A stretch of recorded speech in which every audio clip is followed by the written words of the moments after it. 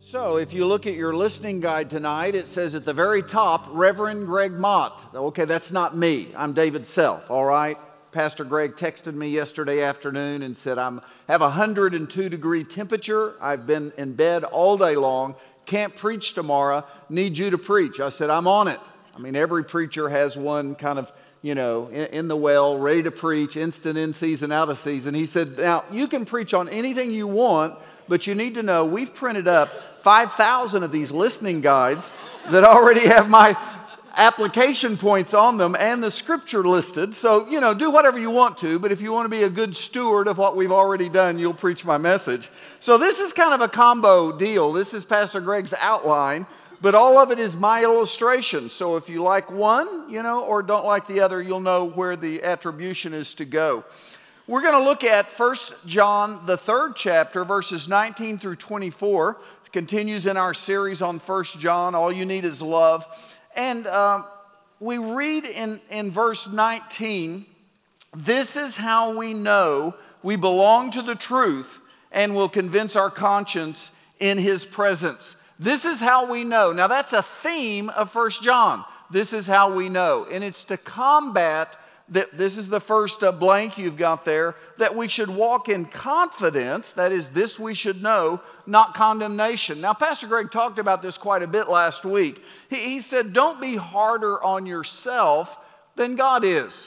For God so loved the world. God commended His love toward us. And throughout the book of 1 John, we read of God's love. But oftentimes, Satan comes against us with discouragement. If you were at Midnight Madness, oh, by the way, if you were at Midnight Madness and you were around Pastor Greg, he taught a small group, and if you become symptomatic, running a temperature, don't have any, let me save you a trip to the doctor's office. This is what he told me. Take 2 aspirin, drink plenty of fluids, and stay in bed. That's the cure. But at Midnight Madness, they quoted me in the little textbook, and it said, Satan's greatest weapon against life Bible study is discouragement. Now, I took that from Dr. James Kennedy, who used that same quotation. Satan's greatest weapon against evangelism is discouragement. Let me just say this. Satan's greatest weapon against you in the Christian life is discouragement. In every area, whether it's generosity or evangelism or service, he makes you want to think that what you do doesn't matter, that no one notices, it's not effective, it's discouragement. And the antidote to that is confidence. I read somewhere that the 3rd Monday in January is known as Blue Monday. It's supposed to be the worst day of the year for discouragement. Now that's a combination of the weather and people's sickness and credit card bills coming due from Christmas. And by that point, everyone's broken their New Year's resolutions. And so that has been identified, Blue Monday, 3rd Monday in January, is the worst day of the year for discouragement. We're kind of in that season right now. It reminded me of a story about the Golden Gate Bridge. It's known for a lot of things, but it's known, unfortunately, for people taking their lives by jumping off the bridge. And there was one such jumper one day that stalled traffic in both directions, and he stood on the edge. He was going to jump, and a guy got out in a nicely tailored suit out of his high-end luxury car, and he ran over to him, and he says, "You are in luck, sir. I am a trained psychiatrist. If you'll pour out your story to me, I can make things all better." So after 30 minutes of hearing this guy's story, they both jumped. Discouragement is a real thing. And discouragement about your Christian life is a real thing. When we start depending on conscience rather than the Spirit's witness within us, we can get real discouraged. I'm dealing with a couple of people right now, people very close to me, that just can't get victory over knowing they're going to heaven. And that's an important thing. Knowing that you're going to heaven when you die, knowing you have a relationship with God, I would say there's not a bigger issue that we have. The evangelism explosion that Dr. James Kennedy, he had a diagnostic question. Suppose you were to die today and stood before God, and He were to say to you, "Why should I let you into heaven?" What would you say? What would you say? Most people are kind of works-oriented. I try to be good. I try to do the best I can. But really, John says in the book of 1 John, there's really 5 evidences that you really have a relationship with God through Jesus Christ. And these are lined out in the book. They're all alluded to in chapter 3. Number 1 is you have a change in moral character. Chapter 1, verse 6. You've gone from darkness to light. You see things different. You evaluate things different. You try to act as a kingdom citizen wanting to accomplish God's plan here on this earth. Secondly, you have a love for other Christians. Chapter 3, verse 14. And there are several other references to this throughout 1 John. In fact, the disciples, this is kind of an apocryphal story, I guess, but the disciples said, John, all you ever preach is little children love one another. When are you going to preach a different sermon? And the Apostle John reportedly said, when you begin acting on my first sermon, I'll preach a second sermon. But you'll find that throughout the book of 1 John that we have love for other Christians. And I mean, it's a valid question to ask. It's identifiable. It's observable. Do you like hanging out with Christians more than you like hanging out with non-Christians? Thirdly, you are obedient to God's commands. Chapter 2, verse 3. You are obedient to His commands. Number 4, you are willing to confess that Jesus is God in the flesh. Chapter 4, verse 2 says that very plainly of 1 John. This was a time of great heresy. Gnosticism was a big thing in John's time.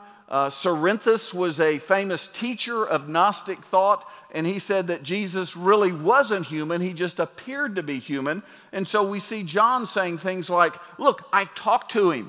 I ate with him. I shook hands with him. I'm telling you, he was here, God in the flesh. The 5th thing is in tonight's passage, and that is the presence of the Holy Spirit. We see that in chapter 3, verse 24. So, walk in confidence, knowing that God has done this for you as a free gift. He's given you eternal life, and you are chosen. You are predestined. You have a home in heaven. A new outlook like that changes the confidence of your walk. We just celebrated Martin Luther King's 90th birthday on January the 15th. Martin Luther King Day. Did you know it could have well been called Michael King Day? Because that's the name that appeared on his birth certificate. In fact, his dad was named Michael. Martin Luther King Jr. was Michael Jr. until the Ebenezer Baptist Church in Atlanta sent his dad, Michael King, on an extended sabbatical to the Baptist World Alliance in Berlin, Germany. Now, as a part of that, he went to Greece, he went to Rome, might have even gone to Israel. He visited the Castle Church in Wittenberg, Germany, where Luther famously nailed those 95 Theses to the door.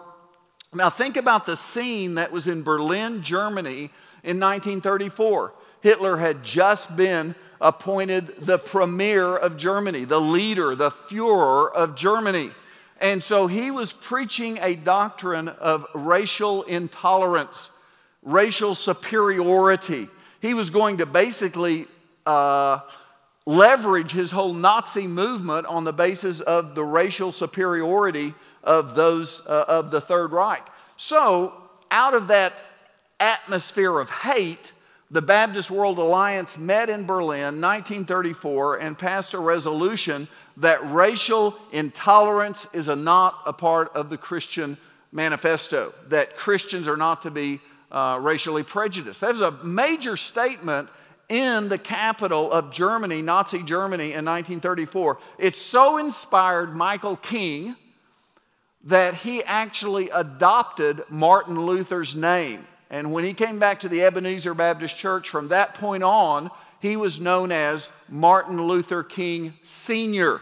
Now, it wasn't until Martin Luther King Jr. was age 28 that they literally crossed out the Michael on the birth certificate and wrote in Martin Luther King Jr.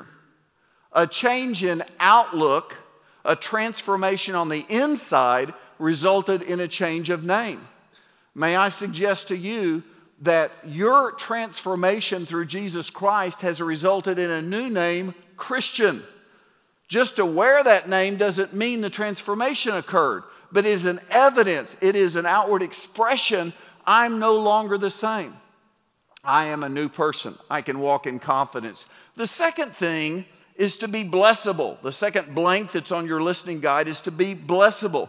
Listen to what he says about prayer and obedience.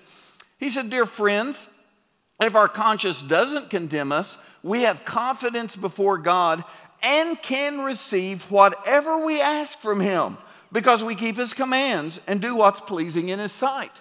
Two conditions there. There are others in other parts of the scripture, but two conditions: that we keep his commands and do what's pleasing in his sight. So the two outward manifestations of our love for the Father are prayer and obedience. It's relationship, not rules. We all break rules, right? I heard about a guy the other day that was stopped for a traffic offense. Now, I'm sure that's never happened to any of you, but he was exceeding the speed limit, and a trooper pulled him over, and the first thing he said was, "May I see your driver's license?" This guy said, "Look, you police need to get your act together. The guy yesterday made me give him my driver's license, and now you want to see it. Don't you ever communicate with each other?" Well, people break rules. I get that. But as Pastor Greg said a couple of weeks ago, it's not that Christians are sinless, it's that our transformed nature sins less. We are obedient and we are people of prayer. We're not people of prayer in order to get what we want. When I was a junior in high school, the Ford Motor Company came out with a new hot rod called the Shelby Cobra GT 500. Now, if I had bought that for list price at the time, I could be a very wealthy person today because they're a collector's item. But at the time, all I could see with my 16-year-old brain was this hot, like a 500 horsepower. It was a huge, big deal. And so I read a verse like this, you know, if our conscience doesn't condemn us, we have confidence before God, we can receive whatever we ask from him. Okay, so I stopped right there. I got down on my knees. I waited till everybody was out of the house, and I got down on my knees and began to pray earnestly. And I said, "Dear Lord, you said, ask and it shall be given. You said we can ask whatever we want. I want a Shelby Cobra GT 500. And I'm asking that in faith." In fact, I began to rationalize why I wanted that car. I could visit prospects for the church, and wouldn't they be impressed with me if I drove up in that shiny new car? I can visit hospitals and tend to the ill, and I had it all worked out, and I told God. And so I said amen and got up, and I thought, well, I've got to be a person of faith. So I walked over to the front door and looked out into the driveway, and guess what? There was no car. And I fell under conviction. I was just a 16-year-old preacher boy, but I sat back down, and I was somewhat disappointed that I didn't have my new car. But I'm not saying God spoke to me audibly, but within my spirit, he seemed to say, "David, what are you driving?" I said, "A 63 VW Volkswagen, unair conditioned." And he said, "Well, does that get you where you want to go?" "Yeah." "If you want to visit someone in the hospital, would it get you?" "Yeah." "If you want to visit a prospect, will it get you from point A to point B?" "Yeah." "Does it cost less, insurance-wise, gasoline, upkeep, than that car you wanted?" "Yeah, it does." So he said, "I promised that I would supply your needs, and you need to trust me to direct your wants." You see, it says he'll grant whatever we want if we want to glorify him. We keep his commands and we do what's pleasing in his sight. John 14:15, Jesus said, "If you love me, keep my commands." We don't do that in order to earn his favor. We do that because we have his favor. Now, I'll say, I grew up in a great Christian home. My dad's preacher, his dad was a preacher, my mom's dad was a preacher. It was like a family business, but I was called individually. I just didn't fall into it. But I will say that I tremendously respected my dad. And I grew up in the late 60s, And someone probably correctly said, I mean, it was a time of rampant drug use and alcohol use, and someone said, if you really remember the 60s, you may not have been there, you know. I mean, most people that were there don't remember what was going on, and I didn't get caught up in that, you know. And as I look back on it, it wasn't that I was afraid of getting caught. It wasn't that I was afraid of breaking the rules. I literally was afraid of disappointing my dad and mom. They had such confidence in me and gave me such, you know, freedom. They just took care of me, and I just couldn't imagine calling my dad from jail and wanting to be bailed out. I could not imagine, I just knew how crushed he would be if I left the straight and narrow way. And I think that's the relationship we have with God. We don't obey His commands because we're afraid of getting caught and getting zapped and being punished. We do it because we have this great love for God. And we don't want to disappoint Him. And we understand that His way is really best for us. And He has a plan for us to prosper us and give us an abundant life. So you're not earning eternal life. You're journeying with God. Love is the evidence of that journey. Back during the recession of the 80s, one of our deacons was into real estate development and had been very, very successful, but there was a downturn, and I mean, he just almost lost everything. He was leveraged out on several deals and had to bring his wife and family together in November and said, look, we're not going to have Christmas. I mean, we'll celebrate the day, but we're not going to have any presents. We just don't have any margin within our family budget to buy each other gifts. And I just want that to be understood from the outset. It's just really lean times. And they all understood that, and they had had good times, and they understood this was going to be a lean time. But his business partner, who was doing much better on some other deals, understood that they weren't going to have Christmas. And on Christmas Eve, he drove up to their house. He knocked on the door. The deacon's wife came to the door, and she said, "What's the occasion?" And he gave her the keys to a brand new SUV and said, "Merry Christmas." She looked out at this beautiful car, obviously overcome with emotion, and received it. It became a family legend, obviously. But let me tell you what would have been an inappropriate response. If she had said, "Oh, that's a neat car. Here, I've got some loose change in my purse. Let me help you pay for that." Or if she had said, "You know, I don't think you can afford that car. Let me work out some terms where I work for you for the next 10 years and pay that car off." You see, if she had responded that, it would have been insulting to the giver that he didn't know what he was doing. And if it's earned or it's deserved, it's not really a gift at all. But the Bible over and over again says the gift of God is eternal life. Romans 6:23, the gift of God is eternal life. God commended His love toward us in that while we were yet sinners, Christ died for us, Romans 5:8. 2 Corinthians 9, verse, I believe it's 13. Thanks be to God for His indescribable gift. And the gift of God is either a gift, totally undeserved by us, or it's something that we earn and deserve. And most people think that it's something we're earned or deserved. But in fact, it's a gift of God. Be blessable. Be a person who expresses their love through prayer and obedience. The last thing, and there are 3 action points that Pastor Greg listed in your notes. Let me cover those real quickly. Number 1, believe in Jesus. Believe in Jesus. It's not a tip of the hat, as Pastor Greg said last night. It's not a matter of occasionally going to church, but mainly living for yourself. It's a matter of being sold out to Him. And the theme of your life is Jesus. There's an interesting dialogue that occurs in John, the 6th chapter. I think it's about verse 24, where the religious leaders come to Him and say, "What are the works that we must do to have this eternal life, to inherit this kingdom? What are the works we must do?" And Jesus responds, "This is the work that you must do, Believe in the name of Jesus Christ and He who sent me. There's only one work that's going to be pleasing to God. That is believing in Jesus. Interestingly enough, that's the story of the feeding of the multitudes. And when He said to them, it's not any longer going to be bread and fish. It's going to be spiritual meat.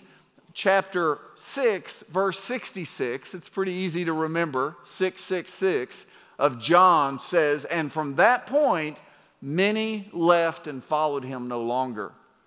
It requires us to believe in Jesus. Secondly, it requires us to love others. Jesus said in chapter 13 of the Gospel of John, verse 35, by this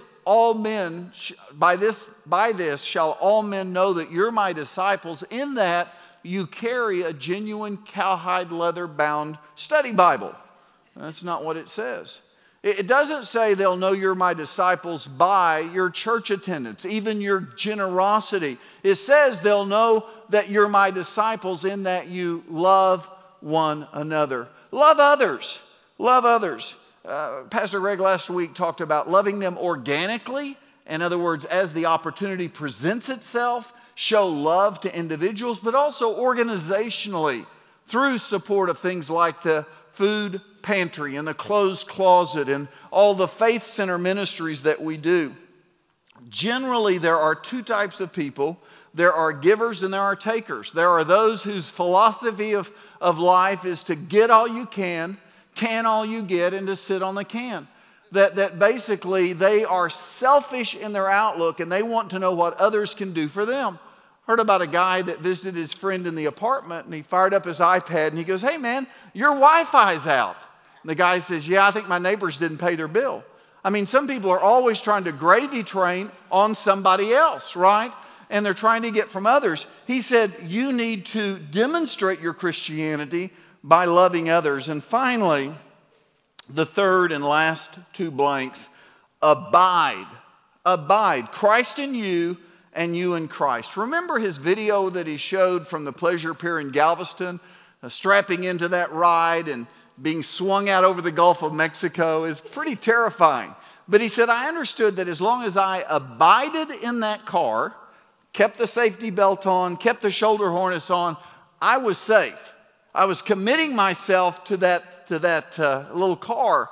But he said, I could have made the decision that I no longer want to abide in that car, and I could have been flung out into the Gulf of Mexico. A good picture of abiding. But what does it mean in practical terms in that we abide in Christ? It means that we see the world the way He sees it. That we devote ourselves to things that He feels are important. Last Sunday was the Sanctity of Human Life Sunday, and I taught a lesson to my class that we are made in God's image and that we have a responsibility as a church to stand up for the rights of the unborn. In fact, the CEO of the largest nonprofit in the United States supporting pro-life issues said, really the church is the only organization with the world view to support the sanctity of human life. Interestingly enough, in 1984, President Ronald Reagan issued the first proclamation designating January the 22nd, the anniversary of Roe v. Wade decision that legalized abortion in all 50 states, as the National Sanctity of Human Life Day, 1984. He famously said, this is Ronald Reagan, quote, I've noticed that everyone who is for abortion has already been born. He also stated, I believe that until and unless someone can establish that the unborn child is not a living human being, then that child is already protected by the Constitution, which guarantees life, liberty, and the pursuit of happiness to us all. Now, why am I mentioning this? Because my 6th grandchild was born the Wednesday of this week. I've got a picture of little Noah Jake. Tyler and Lauren live in Waco. He teaches at Baylor. And that's their 4th child, 2nd son. Two things that are pretty significant to me. His middle name, Jake, is my dad's name. And so they named him after my dad. And then he was born on Bonnie's mom's birthday. and her mom went to heaven several years ago, but he is very, very special to us. You see in the middle picture at the bottom, Tyler and Lauren, Bonnie, my wife, on the left holding little Noah, me on the right holding Noah. We're doing the whole grandparent thing, you know, and if you want to see more pictures, I can meet you afterwards and do that. I remember Jay Strack, he said, I've never been on an airplane where a 16-year-old reaches out with his phone and says, let me show you a picture of my grandpa. I never had that happen, and yet grandparents are crazy for showing pictures like this. Now think of the cognitive dissonance that goes on in my mind, that I'm holding that little life, that little Noah Jake, my little grandchild. He's breathing, I swear to you. He smiled at me an hour after he was born. And meanwhile, on the anniversary of Roe v. Wade, the state of New York Assembly countered Reagan's point by redefining a person as a, quote, a human being is one who has been born and is alive. And so within that bill, it basically gives the mother the opportunity and the right to abort a baby up until the moment that it's born. So I'm holding little Noah Jake, and I'm thinking, he would not have been protected 1 hour ago in his mother's womb. But now he's a little person. And if anyone is going to stand up for him, it's going to have to be kingdom citizens. No one else is going to champion those rights. One last story. We were out to eat. Took my wife on a date. Try to do that every single week. Have for 45 years. I taught that to newlyweds, and I have to practice what I preach. So we're out on a date, and as often happens, the server comes to the table, and I said, how can we pray for you? Now, honestly, I do this every time I go out to eat, and I get all kinds of responses, some good, some bad, some indifferent. This guy, pretty bulky guy, he said, yeah, you can pray for me. I said, okay, what do you want me to pray about? And he goes, my brother was murdered 2 weeks ago. And I said, oh man, I mean, we're just, and I said, tell me about it. And he said, he came home from college from Mobile, took his girl out to a club. Evidently it was a case of mistaken identity, and a guy began to accuse him of doing things. And he said, look, I'm not even from around here. I'm from Mobile. I'm just here for Christmas break. When he walked out of the club, he took his girlfriend to get out of that situation. The guy followed him out, clubbed him over the back of the head with his gun, and shot him 5 times in the back. I said, that's awful. I said, please, let us pray for you. And then he did something really unusual for a server at a restaurant. He said, can I stand here and listen to you pray for me? I said, you can absolutely do that. Be honored if you'd do that. So I prayed for him, his mom, his family. And then as I raised my head, I said, obviously, I said, you come from a Christian family, right? I said, yeah.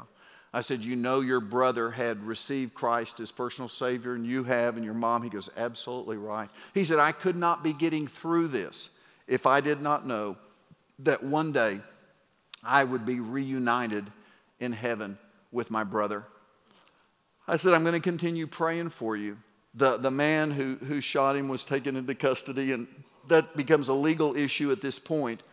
But Joseph Stalin once famously declared, the death of one is a tragedy, the death of millions is a statistic. And as much as that one death affected me, I have to remember that since Roe v. Wade was enacted by the Supreme Court, it's estimated that 63 million babies have been aborted in the United States. And our generation has an opportunity to rise up and be the church and be kingdom citizens. The second thing I would say is that the biggest question you have to face tonight is, am I really a part of God's forever family? Have I really entered into a relationship with Jesus Christ? Until that is settled in your life, nothing else really matters.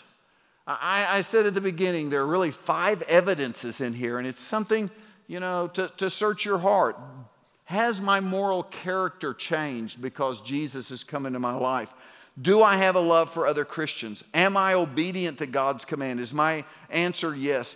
Am I willing to confess that Jesus Christ was a literal human figure of history, God become flesh, who died, buried, and rose again? And do I have the witness of the Holy Spirit in my life? If you have any question about any of those things in your life, then I would say we will have ministers, counselors, deacons standing up here at the front, and they'd be willing to talk to you to work that out. I would also say if your family has been impacted by abortion, either you've had an abortion or someone close to you's had an abortion, I'm not trying to shame you or say that's the unforgivable sin. I'm saying that's a social problem that the church needs to rise up and address in our generation. But God's love is absolutely unquenchable, forgiving. You have a safe place here at Houston's First Baptist Church, and we want to support you. In fact, we have trained counselors on staff. And if that's a struggle that you're having, we want to help you with that. We're going to have a time of response right now. And if you have any single doubt about whether you're a Christian or not, we'd love to talk to you. If you want to join the church and be a part of a church that makes a difference in its community, we'd love to talk to you. If you simply want to come forward and pray and say, God, I want to honor you with my life, this time is for you. Let's pray. Father, thank you so much for your goodness and your grace that you chose us. We can't imagine that. But John declares at the beginning of this chapter, what manner of love is this, that we are called the children of God. Father, thank you for that. Help us to appropriate it, walk confidently, love others, and live it out in our lives, having the worldview and the perspective that makes a difference. I pray, Father, that you bless this congregation. In Jesus' name.